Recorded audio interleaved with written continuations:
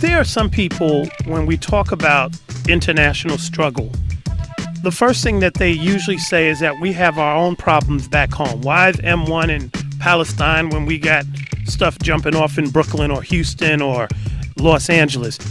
Explain how why it's important.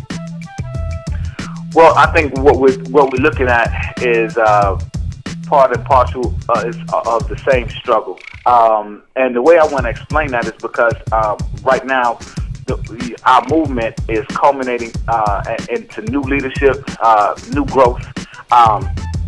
We have always been an international cadre. We have always had international forces. We have to see ourselves as a movement without borders. And even though everywhere we are locally, the fight is important, this idea is not a new one.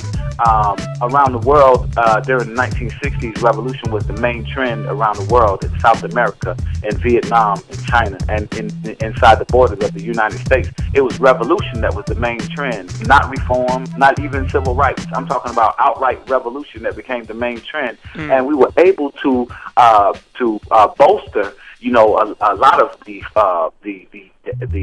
momentum that we had at that time inside different organizations like the Black Panther Party or the Republic of New Africa, from forces outside the U.S. who were sympathetic to these forces and had formed organizations around the world that could see a united struggle within inside the U.S. would bring down the forces of imperialism off the neck of the people even faster than if we did it alone and individually. So, and this is part and parcel to the same struggle that we see here. Of course, we have to continue the local work, and that's where you find me, of course, because this is where I live. But I think we have to have representatives who are in solidarity everywhere around the world. I was just at a conference called Grind for the Green in San Francisco, California, and they asked me, and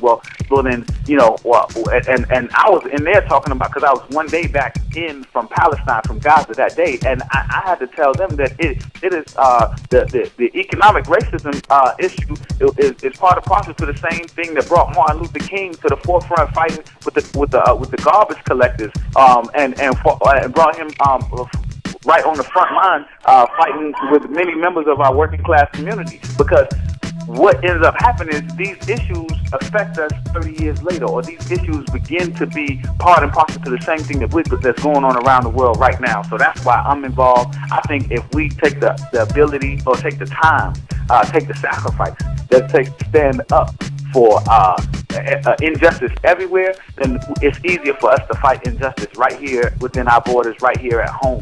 The same bombs that they're dropping in Palestine were made right here in America. It's some of the same chemical warfare that they plan to use with depleted uranium in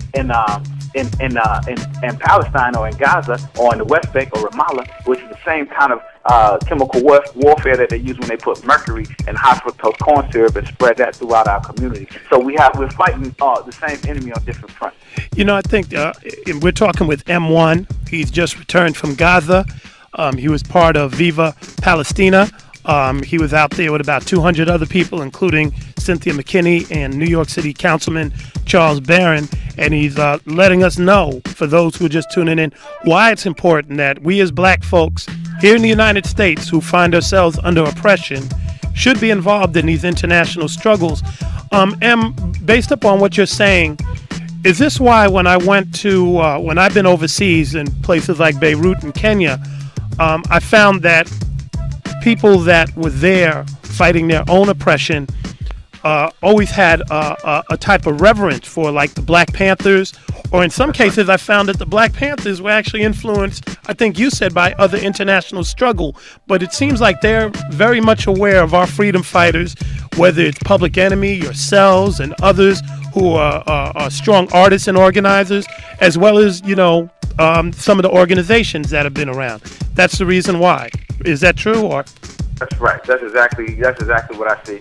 I've been able to gather the same kind of sentiments in places that I've gone. I see a mirror reflection, a reciprocal relationship between the heightening of our political maturity and what's happening in different places. The Free Mandela movement in the United States began to be something that was really huge, and I think definitely because of our relationship with Africa and South Africa, to be specific, but also just the fact that we saw ourselves 30 years ago going through the same kind of apartheid in this country called Jim Crow. And so I do see people everywhere. We are learning from our struggles, and I think that it's going to be our ability to grow more and be courageous, because right now, the media, the mental barrage, the oppression is on. That's every channel we turn to, every song we listen to, every dance we do, every instance magazine we look in. The dumb down is upon us. So I think the way we're going to reach to get something that we've not been able to get, that inspiration or those ideas or that courageousness, is a lot of times going to come from outside of the board for each one of us, everywhere we are. That's right. If they're saying hip hop is dead, it ain't dead around the world. Maybe just on Hot 97s and the KMELs of the world, huh?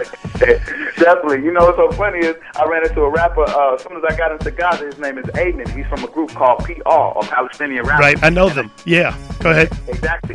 And this guy had exactly that same shirt on with exactly that same quote you just said. It said, hip hop is not dead, it lives in Palestine. And it was incredible. The same thing you just said. Listen, ain't that crazy?